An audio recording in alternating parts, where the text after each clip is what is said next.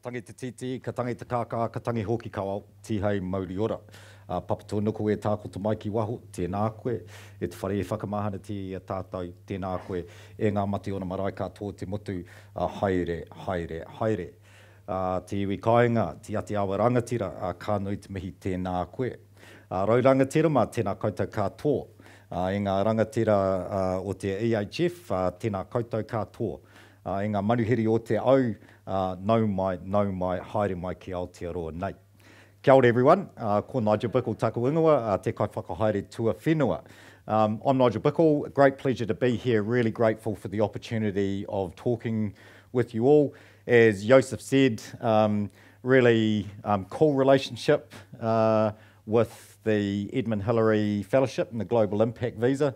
What started as a pretty interesting conversation in a smaller environment than this out in Whiteman's Valley a few years ago that could never have imagined would evolve into this as it stands today, and still a really exciting future in front of us. So to all of the fellows, can I say congratulations, and good on you for wanting to be here to try and change the course of humanity from New Zealand. We're really excited to have you all, and yeah, pretty inspired every day by the power of entrepreneurship when it's combined with the values of truly believing that we can solve some of the biggest problems facing the world by this sort of way of working.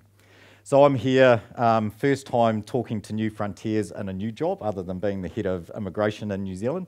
And my new job is the head of what's called the Provincial Development Unit and the centrepiece of the new coalition government's agreement called the Provincial Growth Fund, which is a $3 billion fund that I want to kind of give you a little bit of information about today. But before we do that, I'm just going to play a quick little video. The provinces have hidden gems that haven't been discovered yet, and unless we evolve and develop, New Zealand will never reach its true potential. People sometimes forget how much talent there really is in provincial New Zealand. It's definitely been challenging trying to start a business in Northland. I felt a bit isolated and like there wasn't as much resources and help for me. The regions are the guts, the kidneys, the lungs of the whole country, and the cities are the brains, and you know, just like in a body, we all need each other. We've never seen a regional collaboration at this level, so it does present the opportunity for all of our collective will and minds to come together to solve some of the broad challenges. The Provincial Growth Fund is really going to help those regions to unlock the potential that they've had sitting there waiting. We can now identify the opportunities and have a fund and government support to help back those regions up and achieve outcomes which are going to be fantastic for New Zealand. So what I want to say now is nei he whai kōrero o te rangatira Norman Kirk I tēnei wahei rongo mō tātou katoa. E whaono tino hiahia ko te aroa tuatahi, te tuaroa he mahi tahi, te tuatoro he te whānau mō te whare, te tua whā kia whai tūmanako te reanga. So there was a leader in New Zealand, a Prime Minister in the 1970s of New Zealand, Norman Kirk, the late Norman Kirk, who said, you know, when you boil it all down, the things that matter for New Zealanders and therefore New Zealand, it's actually pretty simple, and Kiwis don't actually ask for a lot. They ask for someone to love, somewhere to live, somewhere to work, and something to aspire to for their families and communities. And I think that's a pretty cool encapsulation of the kaupapa of what we're trying to do here. And the reality is, in a New Zealand context, 40% of the people of New Zealand live outside of our urban centres. And for a whole lot of reasons, some of our regions haven't done so well. And groups of populations in our country, whether we're talking about 80,000 kids that aren't in education, employment or training, or some of our population, whether it be Māori or Pacific, that don't enjoy the same level of employment as New Zealand European or the sort of same wages in the economy. And you overlay that also in terms of all the global drivers that you guys understand, is our economy is also transitioning as we have to think about some new futures in terms of whether it be as a primary producing nation or in terms of the production of energy, a future focus on food, energy that's different from the economy today, a more digital economy that's changing the nature of work. Now, these transitions will happen over a period of time, but really the fund is a $3 billion investment fund over the next 3 years that's looking to achieve a number of things. It's looking to be very focused on the regions, so it's investment that's not going to go to our main urban centres, that looks to enhance economic development opportunities, looking to creating sustainable jobs, boosting social inclusion and participation, trying to build resilience in our communities, and also looking to contribute towards the aspiration that the new government set around a carbon zero economy. And so what are the things that we can do to help support that program? So what we're really looking to do with a fund that was announced 5 weeks ago is $3 billion of investments to make over the next 3 years. There are 3 tiers to the fund where we're looking to invest in regional initiatives and capacity building, to invest in sectors. And this will include the forestry sector and the government's commitment to planting 1 billion trees over the next 10 years.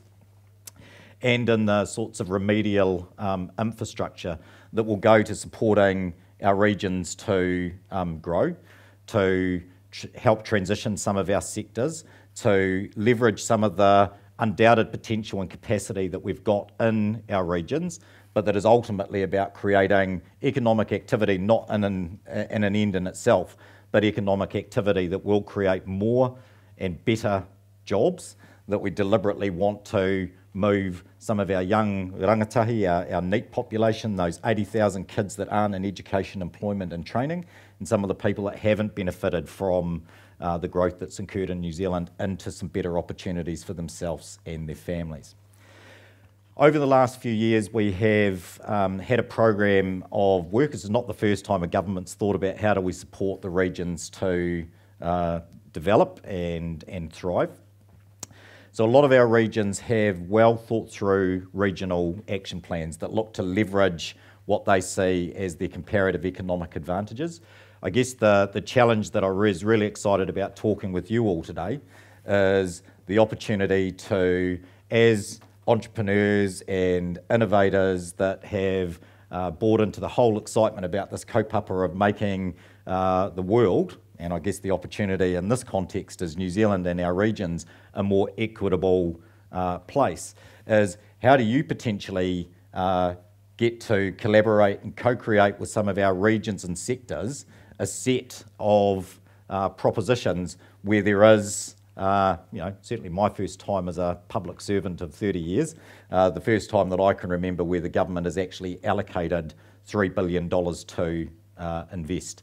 So we are going to be looking to have a multiplier effect here. This isn't $3 billion of government grants. We are looking to get alongside and for co-funded ventures with the private sector, local government, with sectors of the New Zealand's economy that is about creating those opportunities to grow the performance of some of our regions. So I just wanted to make the opportunity known to you today. I've got a bunch of collateral that you can pick up about the fund, where you can find out some more information, who you might want to talk to.